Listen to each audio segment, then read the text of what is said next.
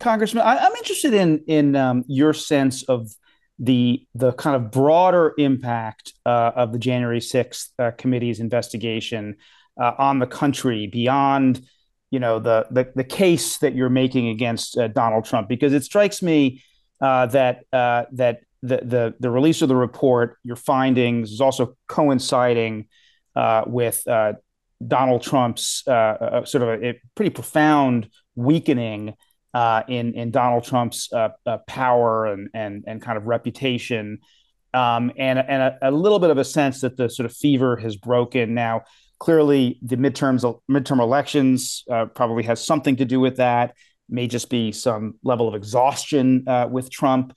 But do you have a sense, or is there polling that you've seen, or anything that you can detect that would tell you something about the impact that you all have had in terms of sort of the fever breaking in this country? It's a little bit of a subtle question, but I wonder if you have thoughts about that.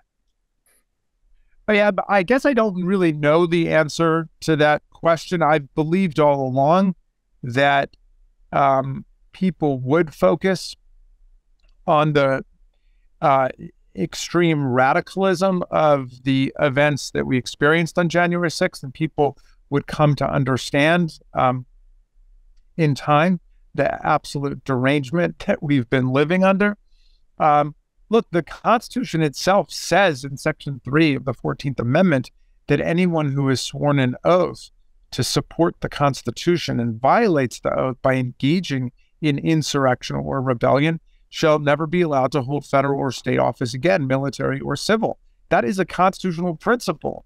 So I hope that every textualist and originalist in the land will take the time to read Section 3 of the 14th Amendment and understand, if you engage in insurrection, you're banned from holding office. The history of that provision is really interesting because the radical Republicans in the House started by saying anybody who participates in rebellion or insurrection should never be able to vote again, should be disenfranchised. And when it got over to the Senate, they said that sweeps way too far. It shouldn't apply to anybody who participated in the rebellion, only the people who had actually sworn an oath before to the Constitution. And even then, it shouldn't apply to voting. It should only apply to holding office again. In other words, this is the bullseye core of the meaning of Section 3 of the 14th Amendment, what Donald Trump did. So if you look at our recommendation section, we say that we believe that this is self-executing. It's an automatic constitutional bar to holding office, but we do think that Congress should act in order to develop a statutory mechanism for people getting into federal court and the DOJ getting into federal court in order to block people, so we have a uniform nationwide solution to it.